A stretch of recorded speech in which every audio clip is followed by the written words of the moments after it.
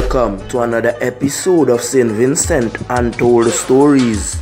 On this episode, we look at rural constable Marlon Tammy, aka Kaku, aka Renito Adams. Big ups to all of my subscribers. And if you are new to the channel, please remember to like, subscribe and hit the notification bell if you wish to see more videos like these.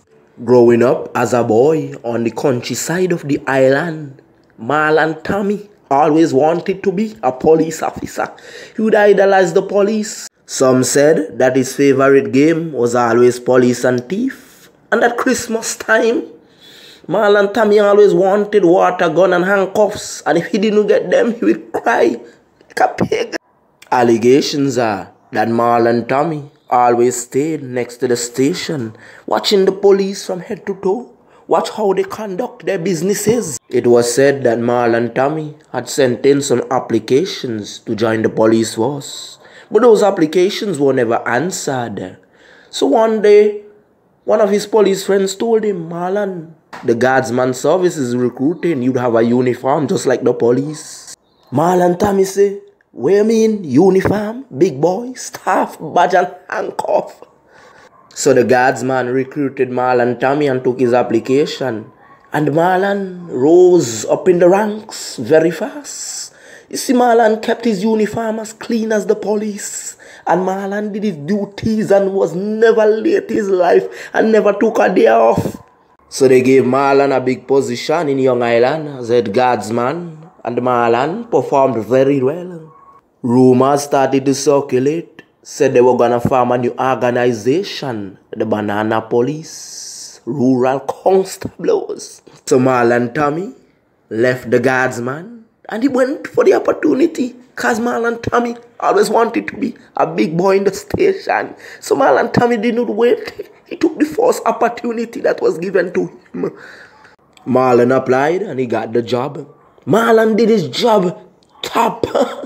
Even if a pig was stolen 6 o'clock, Marlon was there 15 past 6.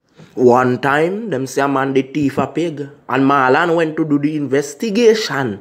And when he arrived at the man's house, Marlon not hear no pig, him not see no pig. So the man say, him sure the next man thief him pig. So Marlon was eating a banana and he squashed it up in his hand and threw it in the air and the pig ran out and back. Weeks. Marlon say, "You're under arrest, case solved."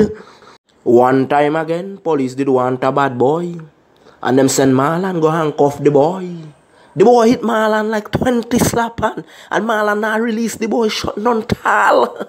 Marlon grab and pan the boy and the other police them run in now and handcuff the boy. It have a bad man who often put up a resistance against the police. Anytime the police wanted him, they sent Marlon forward to collect the blues horse.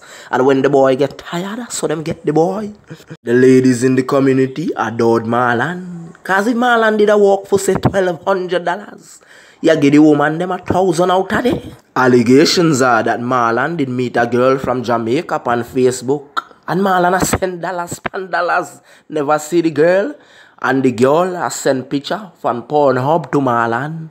It is said that some men did jealous Marlon because he performed his duties very well. And they hacked Marlon's Facebook profile and sent it off and said he dissed the PM. But Marlon was smart, because remember before he became a police, he was shining boots, as we call it, licking boots. So Marlon went to the PM's office and he apologized and said that his profile was hacked. And the PM forgave him. A second time again it happened. And he apologized again. I bet if you look on Facebook, you would see like 100 profiles under the name Marlon Tammy with the same picture. After a while, they decided to get rid of all the rural constables, but they kept Marlon and another lady. Someone then again tried to set up Marlon Tammy. But the bigger head said they had enough of this profile hacking thing. So they disbarred Marlon Tammy. Marlon Tammy can be seen around now working construction. But the police often come for him to do raids. I believe the SOP of prisons should recruit Marlon Tammy. He would make a good prison officer. Please remember to like, subscribe and hit the notification bell for more interesting videos like these. We have hotter topics coming up. I wanna just take this time out to big up all the man them who are on the van. I don't know who do it every day. All the dollar van men. Just respect. Remember, we're about supporting small businesses. Big up every driver, every conductor, every hustler.